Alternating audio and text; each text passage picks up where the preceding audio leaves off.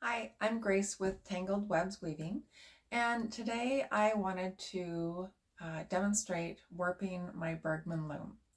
The Bergman loom is rather unique in that it is a loom that is able to fold, a full-size floor loom. And a lot of looms that fold, they have a scissor action that kind of fold up like this, and they're a little bit portable, but nothing like I have experienced with the Bergman. The Bergman loom was developed in the 30s by Margaret Bergman and patented, and they made looms up until, I believe the 70s, and they're located here in Paulsbo, Washington. They're went out of business in the 70s, but they're Bergman, but the looms still persist today, and I was lucky enough to find one recently and purchase it. So they're a joy to work on. So I wanted to show you a little bit about the kind of what they can do. So since they are kind of a unique countermarch loom, they're a little quirky. So I thought it would be fun to demonstrate warping my Bergman loom. So I'll show you a little bit about my space and why this loom is so great. So let me pull you off the tripod here so I can give you a tour. So this is my space. Let's see. All right, so I'm going to back up here to the doorway. This is my space. It's about 9 by 11. I share it with all my stuff. There you can get a better idea. And the cat. I have some shelving over here. I also work from home, so I have to have a printer, and just various odd bits and pieces. But this is why we're here. This is a Bergman countermarch loom. I believe it is from probably the 50s, maybe as early as the 40s. But the unique part about it is it folds. So let's see if I can get over here. So the loom is 56 inches wide weaving width, and when it is fully extended and in use, I believe it's 40 some inches deep, and the folded like it is right now, it is about 21 inches deep. So you can see that it gives me a lot more room when I'm not using it, which isn't very often nowadays. But it gives me a lot of room to do other things in this space. So I will put you back up on the tripod, and I will unfold it because we're going to warp it today. Okay, so first off, we're going to get the bench out of the way. This is not a bench that originally came with the Bergman looms, but it is quite old, and it's comfortable. My husband's kind of modified it a little bit. Okay, so the first thing I'm going to do is pull it out and extend the back wings. Do this kind of gently.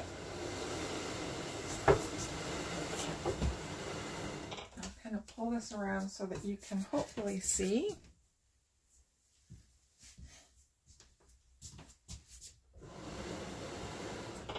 Okay, so these two back wings extend out.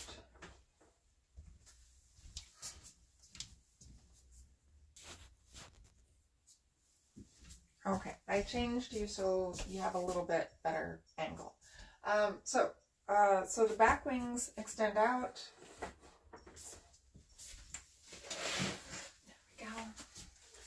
the back beam comes up. There's got pegs on it there, so it comes out of those pegs there, fits into pegs there. And then we have 2 pins that go in like that. Easy peasy. Then this comes down and over the back beam, and that will be pulled in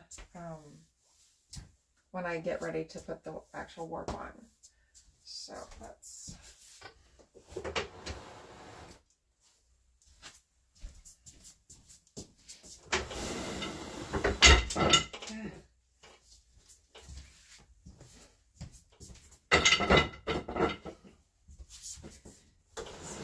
make sure these don't get caught.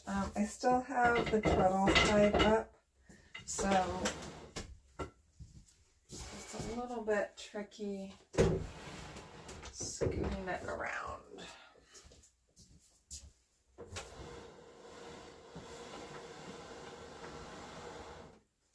So I have these clamps on here. This is actually the bottom treadle beam, and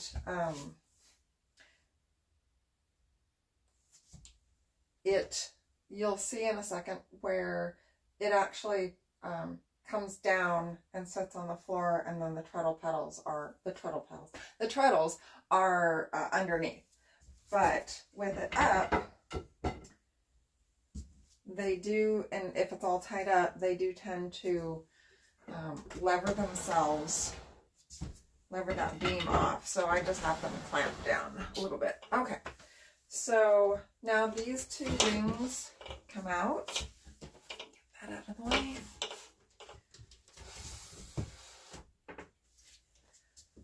And then we can take the clamp off.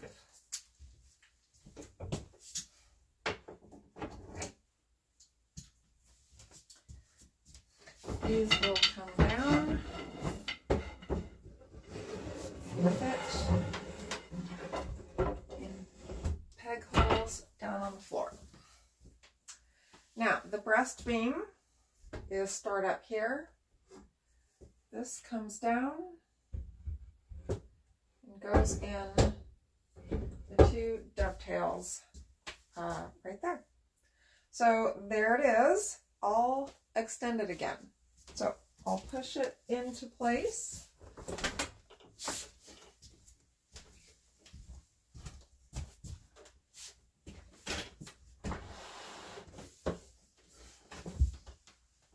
As you can see, once it is all extended and in use, it takes up a fair bit of room in here. So, all right. So now she's ready to warp up.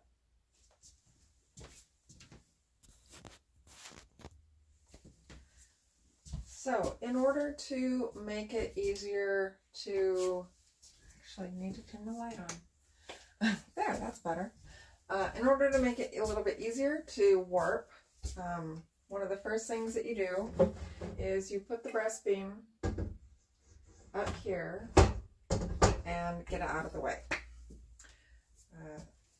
Then what you do is take the beater bar off and you set it down in between there. That will give me access to pre-slay the reed. The project I'm doing are huck lace napkins. I'm using 10-2 cotton in a 24 ends per inch set. So this is a 10 dent reed, so we're going to take that off.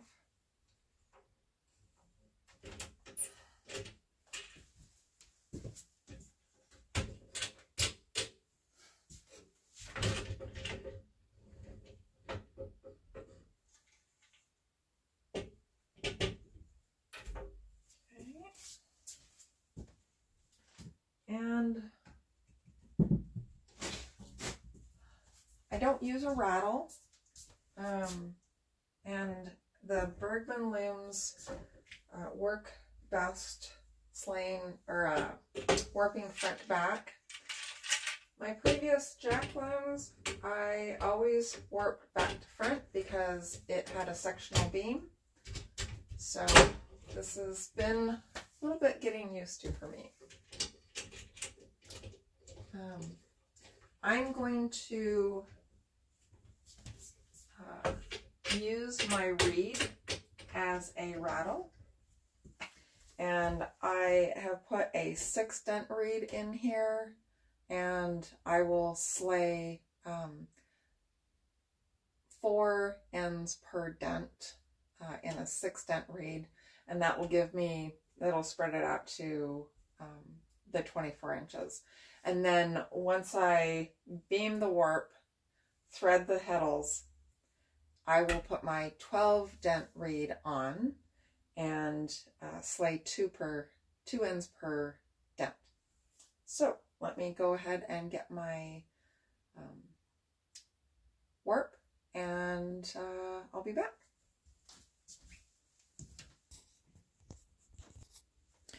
Okay, so I've got my measured warp laid out here, and I'm just going to insert my least sticks and my cross.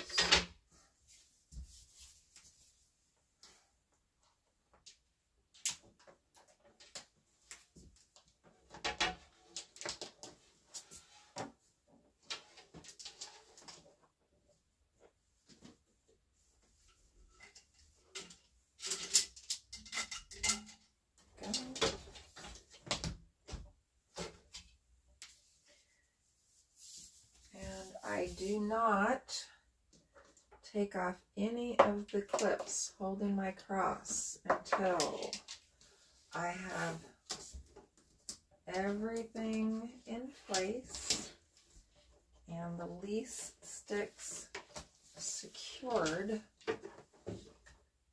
to each other.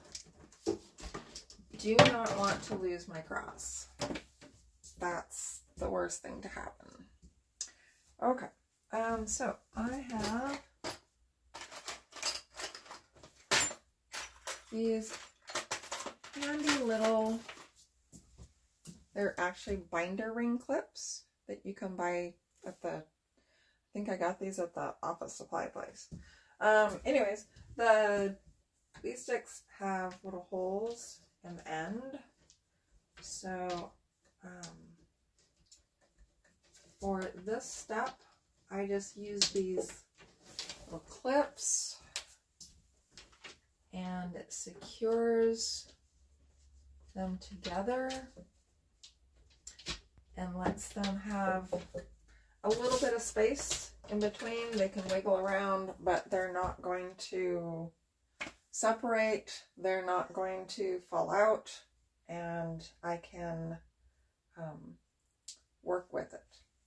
So the next step is to tie the least sticks and just kind of hammock them in between the 2 wings so that I can pre-slay the reed sitting here comfortably. So I'll go ahead and do that. Okay, so this is all pre-slayed. And now I will need to beam it onto the warp beam. Okay, so here is one of the cool things about the particular loom that I have. Let's see if I can get this off of here. So with this loom, here is the breast beam that will move back down here at one point. However, this jack box can be lowered down to this point to get your harnesses out of the way so that you can beam directly through without having to move your heddles around and try and figure out how to get through there. So unfortunately it is a little heavy, and so I need to enlist some assistance to get it down. Okay, so I changed the camera angle. I took the strings down that were holding the leaf stick up. So we're going to go ahead and take the breast beam off and set it aside for the moment.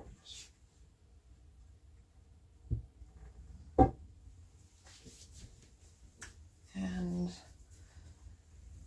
make sure that the cloth beam is down in its lower position. I'm going to secure the harnesses together so that they don't go all cattywampus.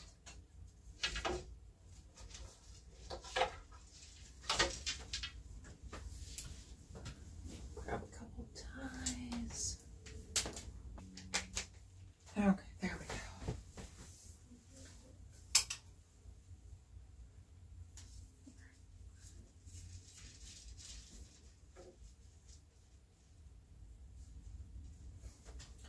These don't need to be terribly tight, just enough to keep everything where it belongs.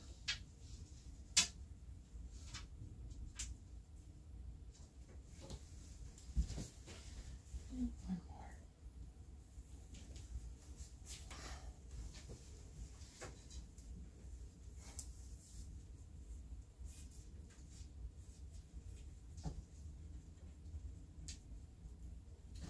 Okay, now we are ready to pull it down.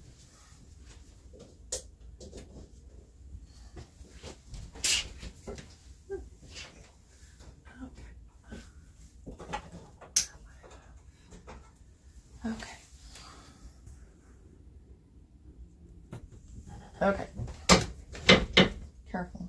Doesn't it go here? No, it goes straight down. Oh. Goes in this one right here.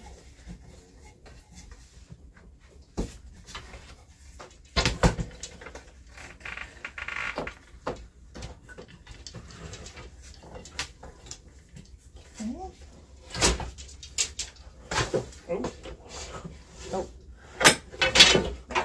Uh-oh. Ah, that's okay. I'm stuck. Okay. Okay, thank you. So now we have a straight shot through to the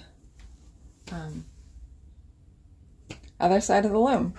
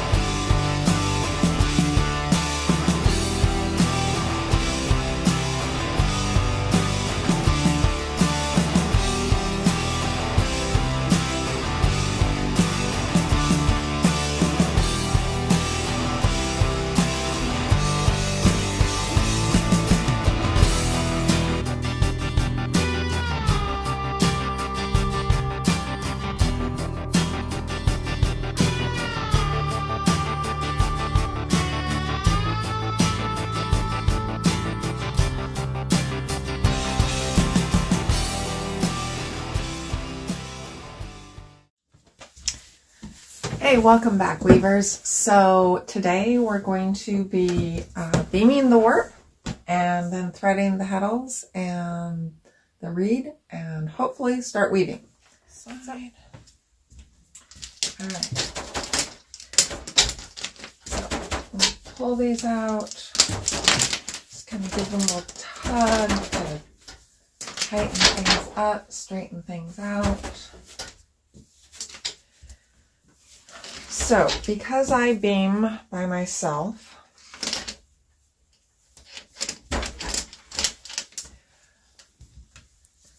I tend to use some weights to create the tension that I need. So I take two of the bouts, pull it out a little bit,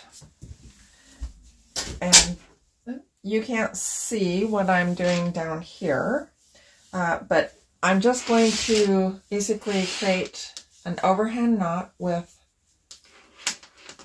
the 2 bouts, like a big loop. I'm going to put my hand weight through there and tighten it up a bit, and that will create enough tension.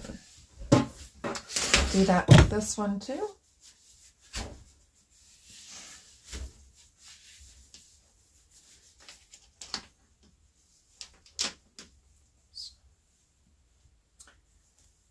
Don't get the extra strings tied in there.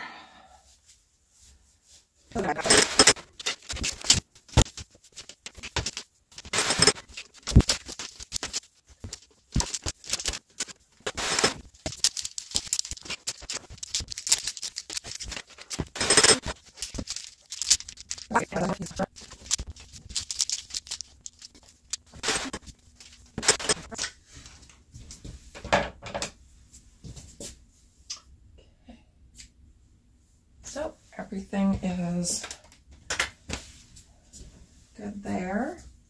You can slide the beater bar forward, pull these through, and then put clips on these sections so that it doesn't slip off. All right. Okay, so now I need to get rid of my beater bar. So in order to do that, I've just got these looped over the wings, so I can pull those off and lift my beater bar out of the way.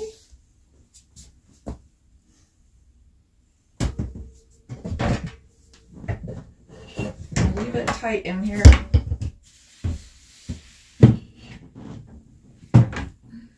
Okay. So now the leaf sticks can suspend from these hooks up here. And I'm just going to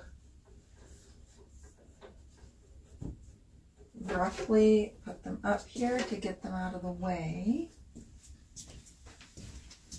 They're still tied together so that they can't come out of my cross.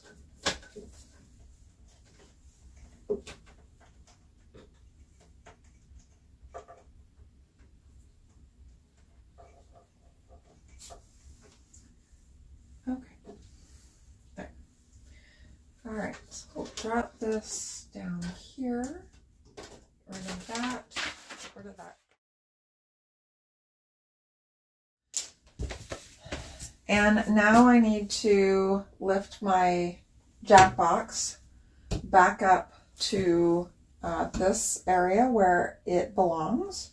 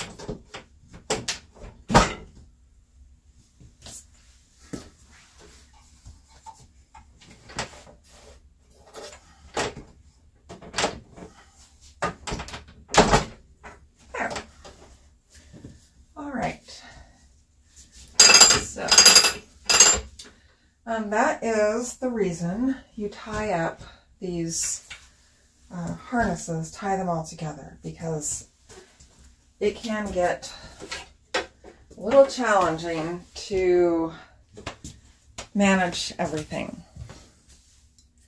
So now I just need to count out my heddles on each shaft and start threading them.